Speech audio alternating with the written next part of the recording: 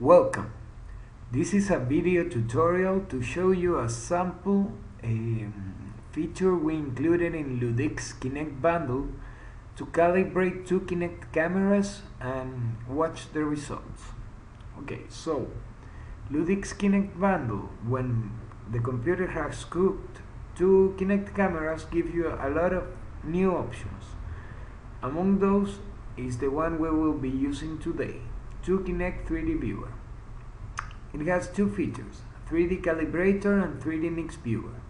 The 3D Calibrator is used to perform the calibration of two Kinect cameras, as we will be doing now.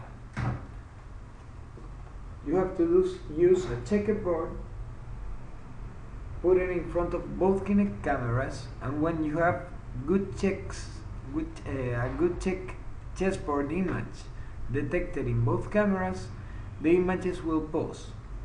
Now you can save the points you are retrieved. This is for doing a fitting of the positions of the camera among themselves. So we save the points and you get 19 points saved so far. When you reach somewhere between 100 and 110, you've got a good number to perform the calibration. You can change the chessboard width and height here. You can also modify some of the common features in the Find Chessboard Corners function in OpenCV. You can change also the number of frames before the pause of the video when the two cameras detect the chessboard. Okay, so let's continue performing the calibration. Get the new data points. Save data points.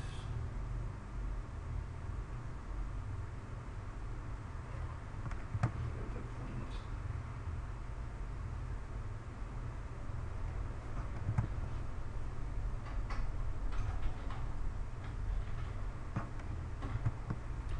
Okay, so we have 111 points saved. Now we can begin the calibration. Calibrations, the ransack feed has given us an error, the best error of 1.59.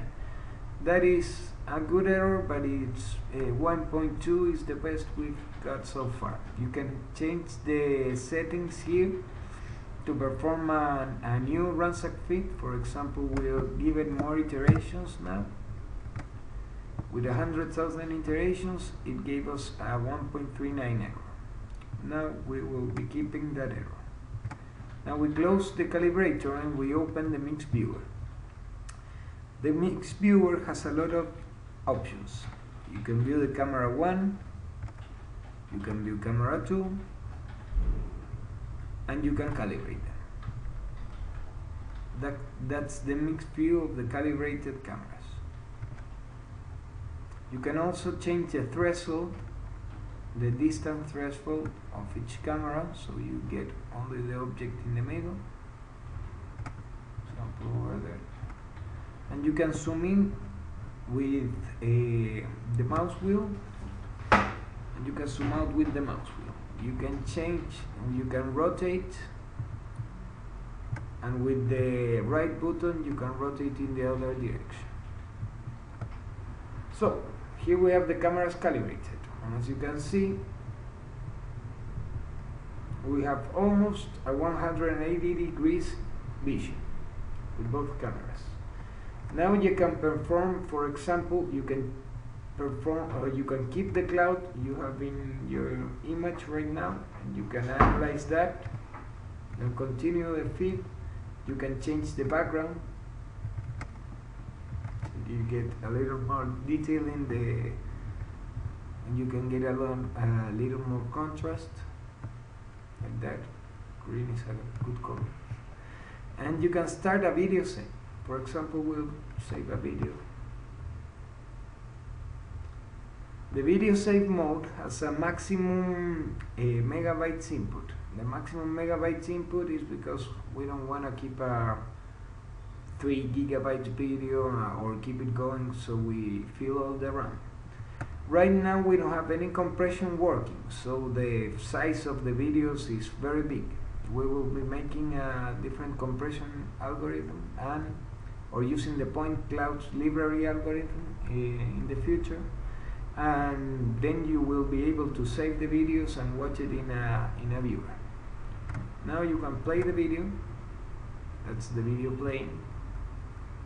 As you can see, you can pause the video at any moment and you can run through it. In each frame you can perform the basic functions. You can rotate, you can zoom,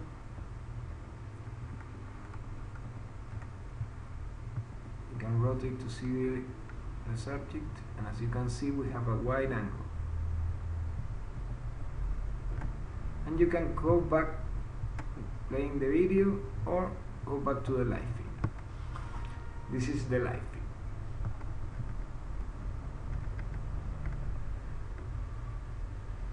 Okay, so that's the tutorial for the moment. Keep tuned for more tutorials on how to use LKB Kinect Bundle. Have fun!